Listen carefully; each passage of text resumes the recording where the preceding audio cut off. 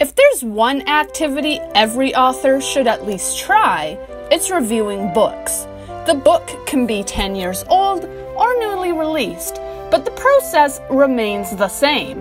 The fundamentals, which constitute an entertaining story, have changed little in the last 100 years.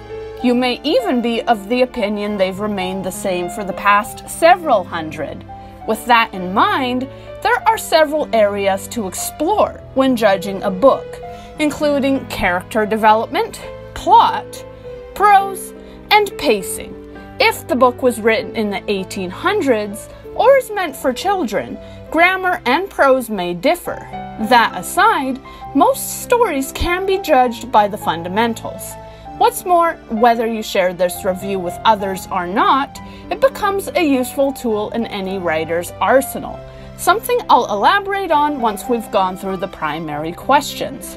For those who are new, I'm Riley and this is Otherworldly Fiction. On this channel, I discuss fantasy books, characters, and offer the odd bit of advice for readers and writers alike. If you're obsessed with books, especially those with fantastical elements, consider subscribing. New content lands Fridays. There are 6 areas a reader should consider when reviewing a book, each integral to the whole and each affecting the other. The first is character development. When reading a book, do all of the characters feel well developed? Do their actions align with who they seem to be? Are they skilled but flawed? Most importantly, are they interesting? Not all characters need to be likable, but it's possible the protagonist has crossed a line your audience won't forgive. If they kill puppies, they've likely gone too far, and many readers won't be able to root for them, even if the writer wants people to. The best characters should also feel distinct. They should have a recognizable wardrobe, a certain walk style or speech pattern, differing opinions on religion and politics, common interests with their friends, defined career and hobbies, and a colorful physical appearance. These attributes should also be shown through A, action, or B, the comments of other characters. If they're listed by the author and never brought up again, the book you're reading has yet another problem. The next point is show versus tell. Another meter to measure a book by is whether or not it tells its story or shows it. The best books feel like a film, revealing character through action and allowing the story to unfold without explaining it. If you had to write a movie, something people could only see, how would you go about delivering need-to-know information? If a book lists a character's traits like they're a grocery list, then the book is hitting the reader over the head with an exposition dump. A little telling is okay, but if a book tells everything, the narrative suffers, and too much exposition is a sign the writer needs more practice.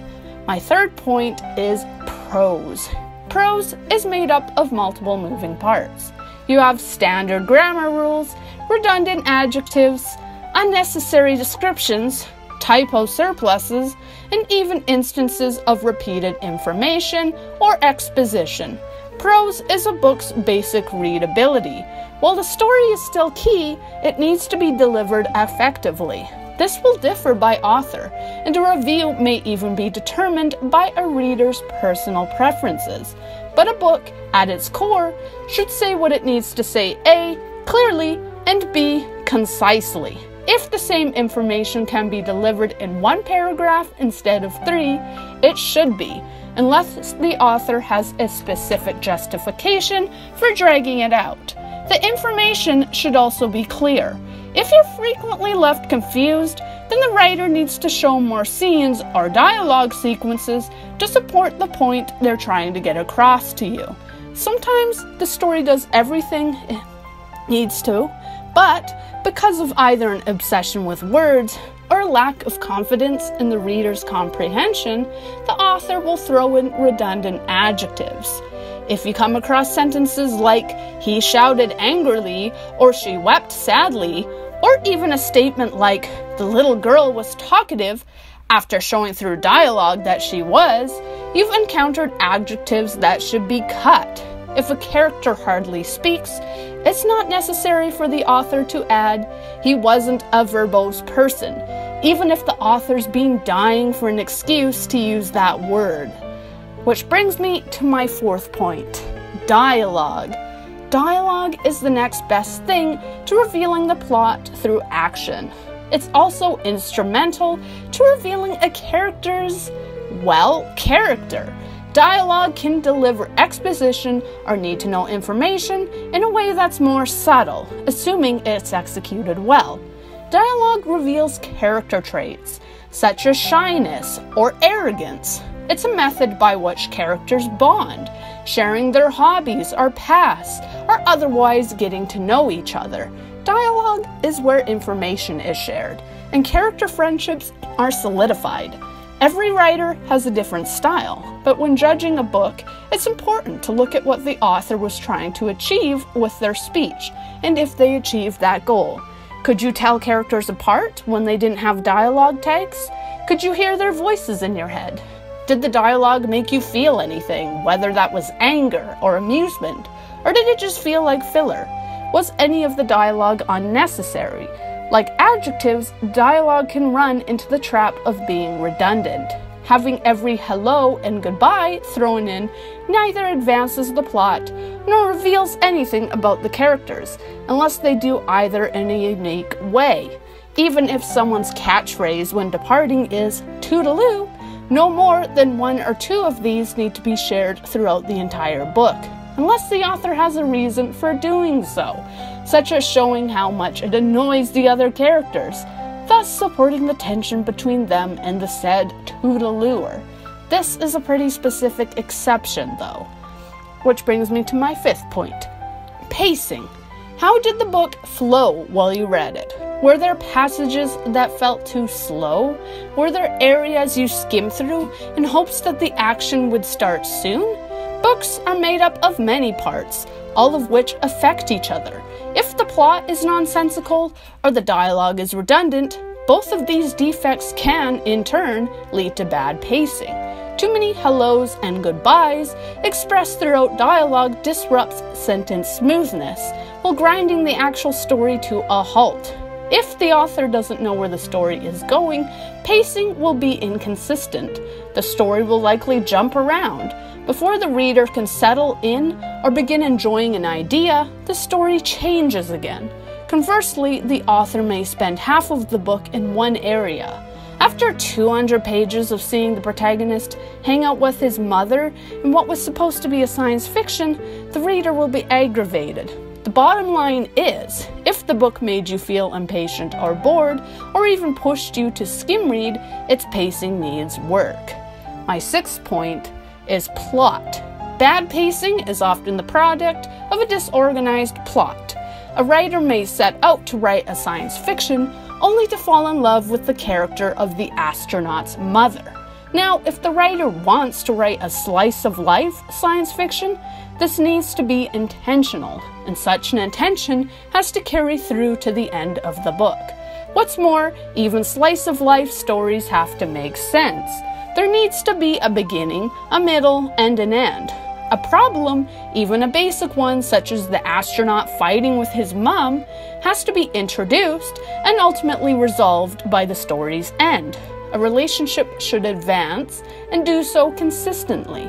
The character's objectives should be clear and support the story's theme, even if that's something as simple as love conquers all. A writer may tell whatever story they want, but for the reader, the actual point of the story has to be obvious. If it's about an astronaut and his relationship with his mother, that has to be shown.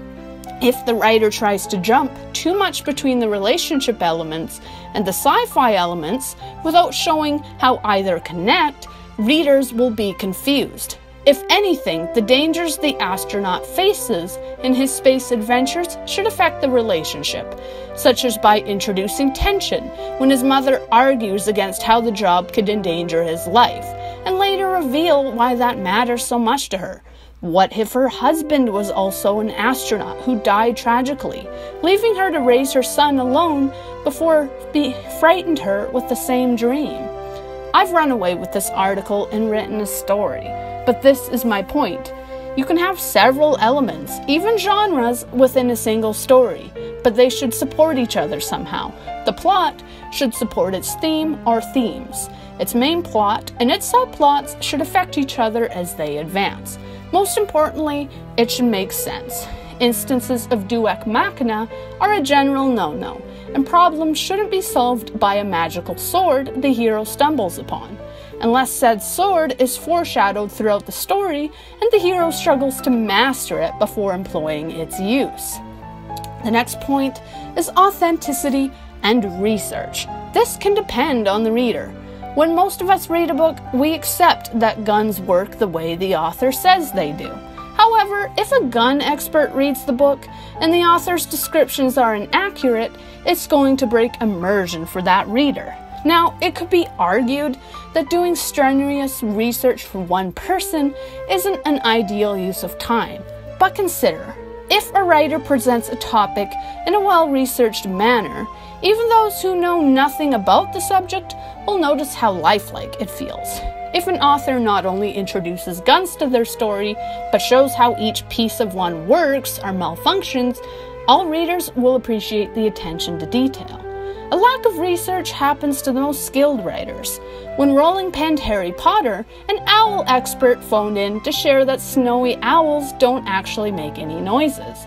Ultimately, the story wasn't ruined, but for a book so centered around owls, it was inevitable an owl lover would read it. If a story features cars, guns, animals, boats, or any other subject as a huge component, it's ideal for the writer to research said subject, not only to lessen the risk of breaking someone's immersion, but to increase immersion for all readers. It also goes without saying that more sensitive topics, such as sexuality, should be well researched.